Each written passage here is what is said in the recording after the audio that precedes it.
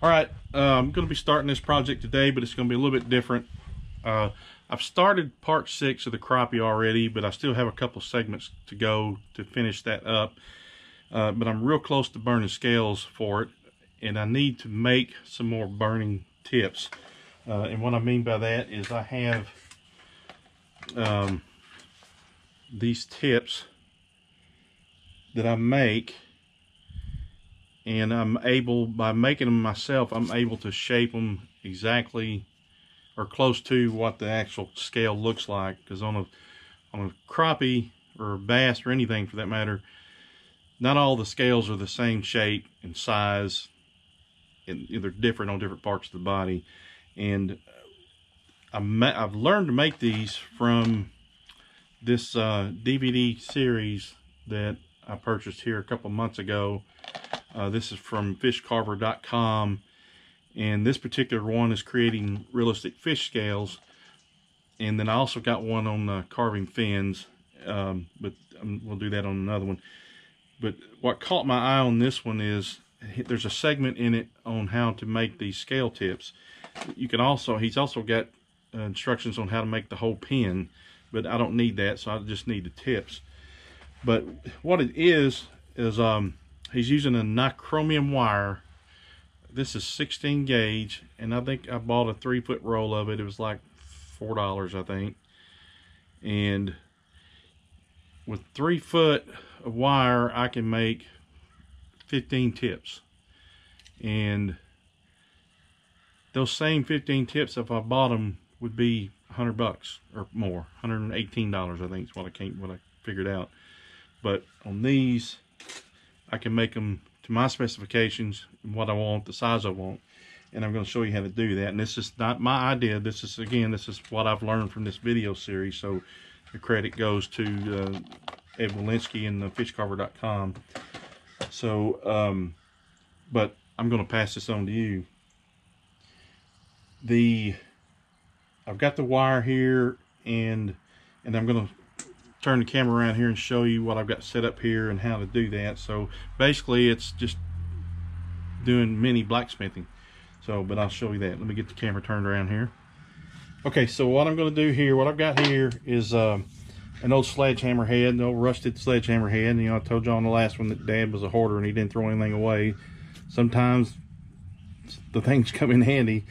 This is just an old sledgehammer head that the handle had broke on. The handle could be replaced, but it's set up and rusted. So I took a grinder and smoothed out the head of it, and now it's a little mini anvil. So what I'm going to do is I'm going to take this wire, and I'm going to cut off a little 2-inch piece of it, about 2 inches, give or take.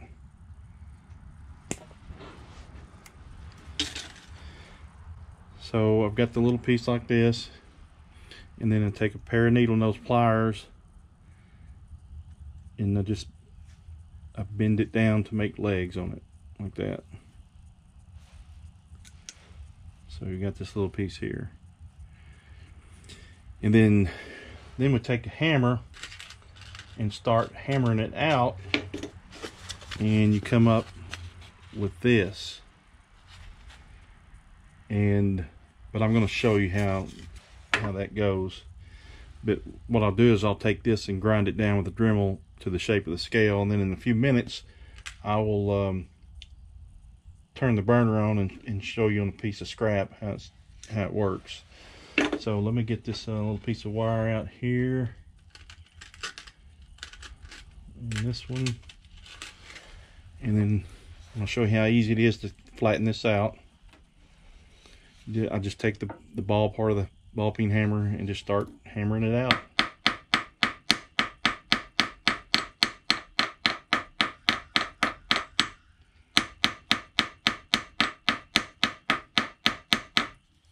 The glasses on here, I can see.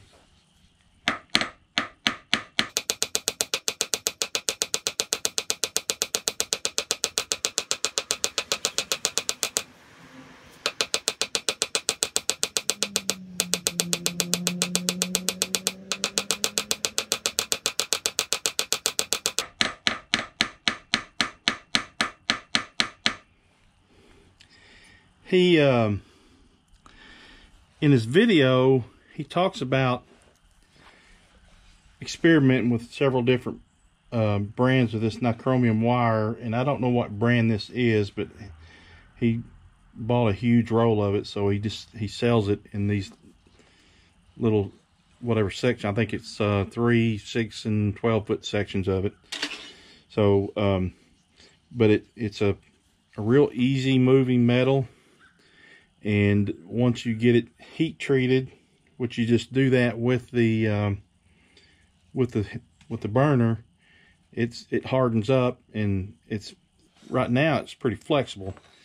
So but I'll show you that in a minute also. I'm gonna finish flattening it out here.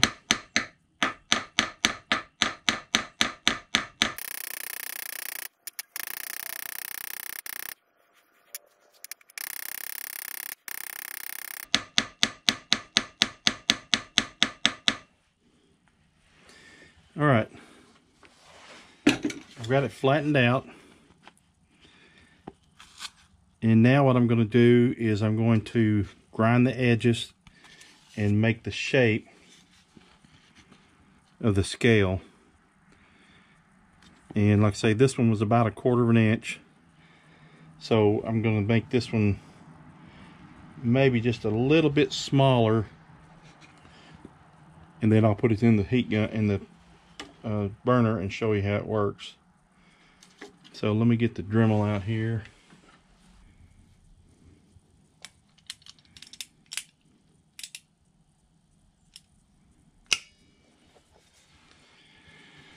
All right.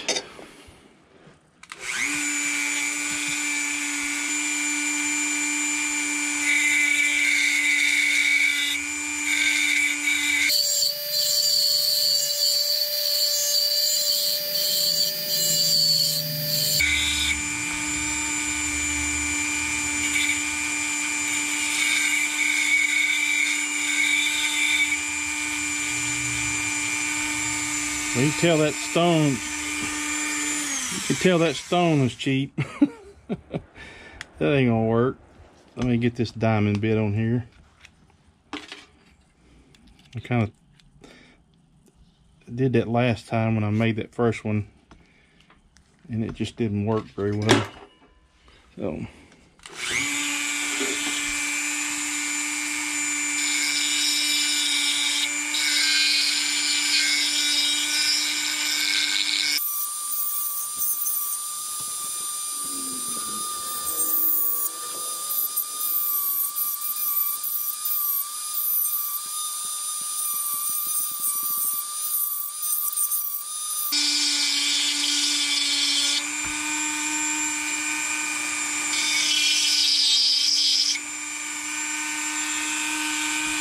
We'll use that stone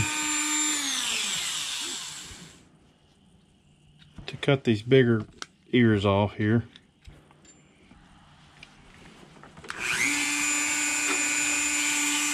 I'm just going to take these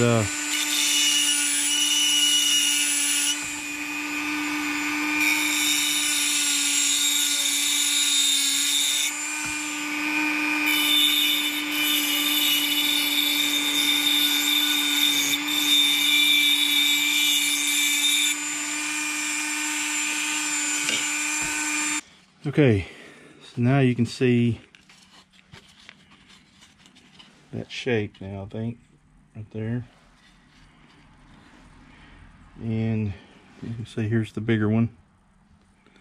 And then I'll make a smaller one than this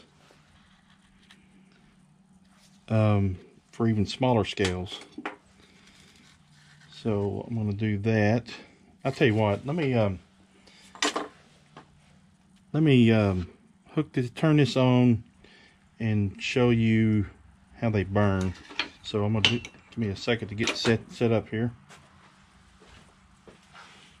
Okay, so I've got my razor tip heated up, and this is the big scale.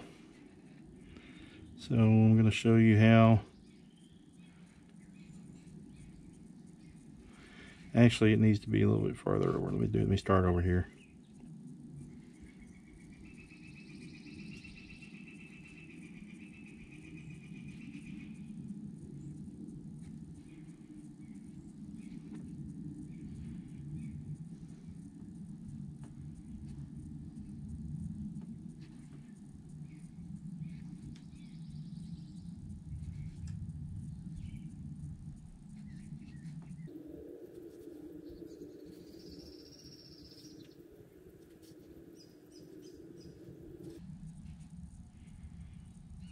So you can see how that's working. And I know it's going to be hard to see on camera, but that leaves the correct relief behind the scale. So I'm going to put one of the smaller ones on now. So give me a second on that.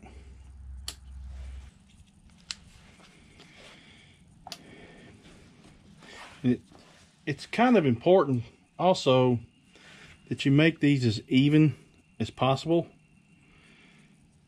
because if you make them, if they're uneven, if they're wider on one side than the other, the narrower it is, the hotter it'll get in that spot. So you want to try to make it even all the way around.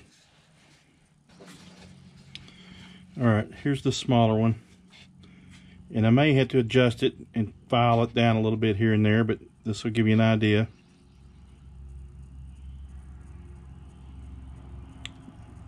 Yeah, I'm gonna have to adjust that one a little bit.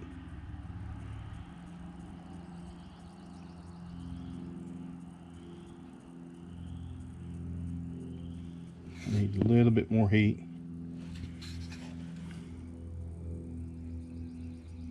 Yeah, I need to adjust it out a little bit. So it's burning a little bit more on this one side here.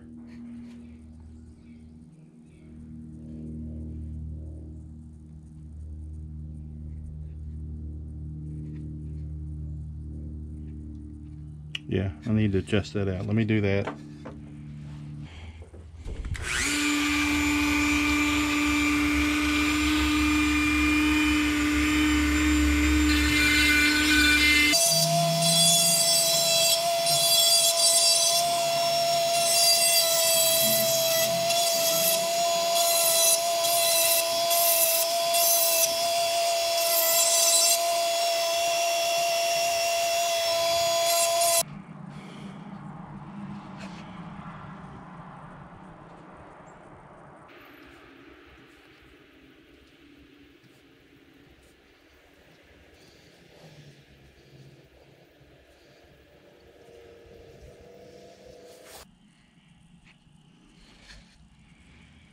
I still need to do a little bit of adjustment on it, but you get the idea, and it takes a little bit of practice.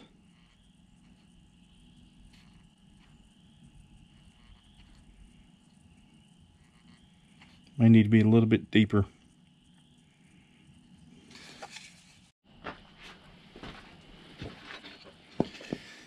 Okay, got this tweaked a little bit, and it's burning much cleaner, smoother, and even.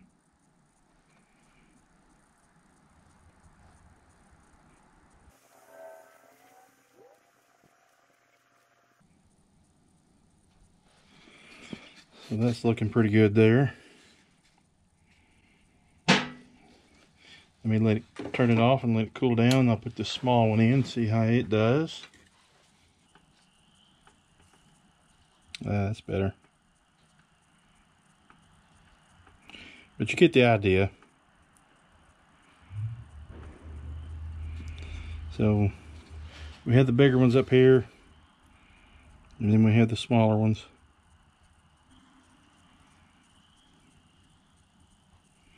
The majority on the crappie will be done with this 1/4 inch.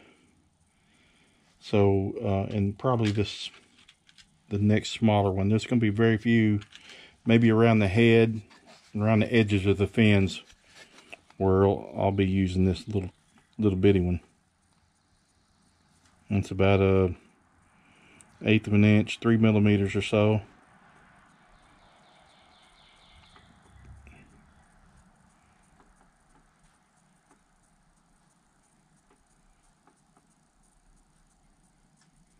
But anyway, so there you have it. Okay, I'm at a stopping point here. I just wanted to kind of give you a little idea of what was involved in making these tips. It's really easy, and I really like the way they look, and they're just a little bit more realistic looking. By doing it yourself, you're able to get not only cheaper, way cheaper, I mean just a few cents per tip versus $7 or $8 for one that you'll purchase. But I'm able to get a bigger variety of sizes and shapes by doing it myself. And because when you look at a live fish, the scales are all different. They're different sizes from the sides to the belly to the top of the back, front of the head.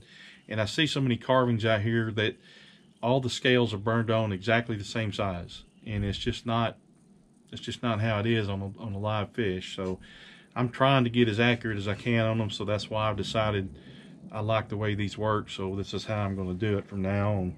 But again, these weren't my idea. These come from this DVD series that I purchased, and they're not a sponsor of mine in any way. I mean, I purchased these, and but I really enjoy them, so I've learned a lot from them, and I may end up purchasing more as I go along. But the two that I picked out was creating realistic fish scales, and this also has the tutorial on how to make these tips, which is where I got it. And the one on carving fins also had a tutorial in it on how to make that little deburring tool that I made on video 2 or a series or 2 back. But it also works well. But I'm going to finish this row off and make some more, and then I'm going to get set up and finish the segments on part 6, which will include burning the scales on the crappie itself. So hopefully I'll have that video out and completed here and out and uploaded here in a couple days. But I appreciate y'all watching, and if you have any questions or comments, please leave them for me in the comment section below, and subscribe if you haven't, and give me a thumbs up. And I appreciate y'all watching, and I'll see you in part 6.